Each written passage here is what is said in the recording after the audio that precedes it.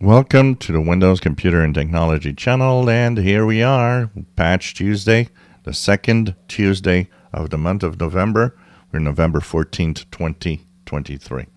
So Patch Tuesdays arrived for Windows 10 on 22H2, and what you'll get is probably close to what I'm going to see here.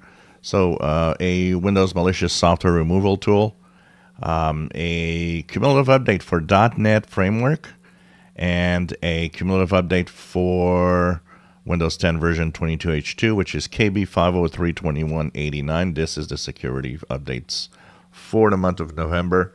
Now, this is going to be interesting to see how much and what we have in security flaws this month. It's going to be kind of interesting to look at the details and the differences between Windows 10 and Windows 11.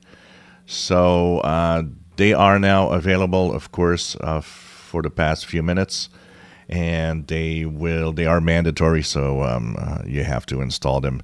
If you haven't installed the update for the bug fixes in October, well, you'll have that will add to the install of the Patch Tuesday updates today.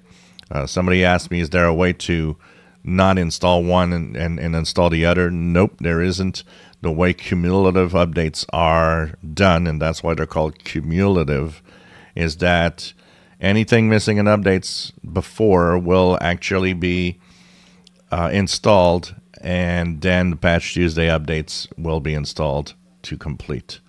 So that's why the Windows, when you look at the Windows version, everybody's on the same version because everybody has the same updates. So they are here. More to come today to see what exactly is in those updates. But this is for Windows 10. If you enjoy my videos, please subscribe.